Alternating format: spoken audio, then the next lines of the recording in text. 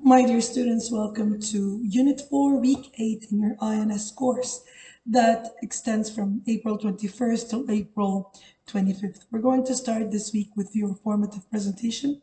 At the end of this lesson, you're going to be able to deliver engaging and impactful presentation across various settings and audiences. Our word wall is going to include deliver, engaging, impactful presentation, and criteria. Of course, you're going to have a clear criteria in which you're going to be assessed upon. You need to hold attention of the entire audience with the use of direct eye contact, seldom looking at notes. You need to speak with fluency and with your voice clear and to maintain your audience interest and emphasize key points. You're going to demonstrate full knowledge when answering all your class questions with explanation and elaboration.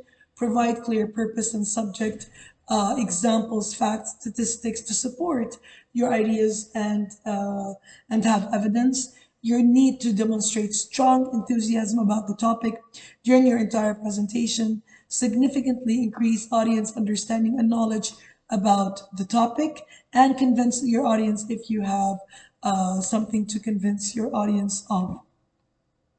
You're going to watch a video about how to deliver an engaging and impactful presentation. You will have an interactive activity, which is going to be Prezi if you want to use Prezi to craft your presentation this time. You're going to watch a video about how to master your presentation, an interactive activity related to that, further practice. The challenging question is going to be a link in which you're going to follow to answer challenging questions, a self-assessment, and I would like you to revise everything you took by clicking on what's next to do an interactive activity related to everything you took before.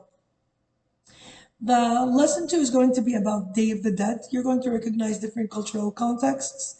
Our word wall is going to include candle, skeleton, family, remembrance, celebration, memory, tradition, symmetry, spirits, offering, skull.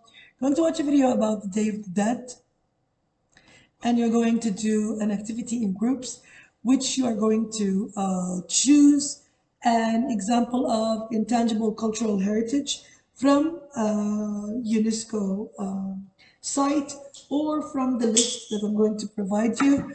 You're going to create a short 3 to 5 minutes presentation that provides an overview of your chosen example. You need to explain the practices involved in this tradition and some of the history behind it. Reflect on its cultural significance to the society that it is from. You're going to watch another video about the Mexican Day of the Dead, and you'll have an interactive activity related to that. Further practice, of course, a challenging question, a self-assessment, and for what to do tomorrow, I would like you to search about grunge music in the 1990s. Lesson 3 is going to be very interesting. You're going to recognize different cultural contexts. This time it's going to be grunge music in the 1990s. Our word wall is going to include grunge for Generation X, grunge fashion, slacker culture, grunge aesthetic, underground music scene, grunge bands. You're going to watch a video about grunge music in the 1990s, and you will have an interactive activity related to that. You're going to watch a video about grunge music emergence.